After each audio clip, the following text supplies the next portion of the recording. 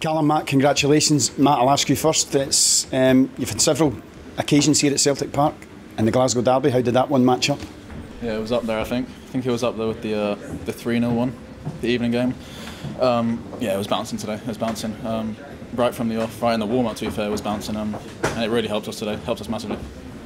And Callum, there were similarities, but it looked like a very controlled performance. It looked like the plan, you stuck to it, even with the upset of losing Kyogo very early. Yeah, exactly. It just shows the mentality within the group. You know, I spoke about that to Jacko after the game, that, you know, to come on after a minute in this fixture and play like that was first class. So that tells you the mentality of the group, where we are, everyone together, everybody knows their part. And when you get that and you get that type of structure, then it's very difficult to live with.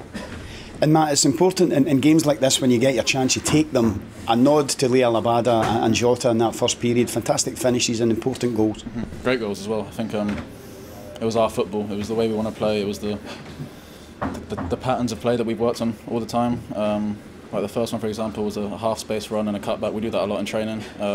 Jota's was a third-man run as well, which we work on quite a lot. So it's stuff we work on every day. So just to see it translate into the pitch is really positive as well. You don't have a lot of time to rest on your laurels, Callum. The champions of Europe, Real Madrid, will be here on Tuesday, but this gives you a great fill-up going into that one. Yeah, exactly. You know, the place is buzzing. The supporters are going home happy. You know, the group are happy, and you know what a fixture and Tuesday night to look forward to. So, you know, the boys will rest up well, back in tomorrow, recover, and we go again on Tuesday.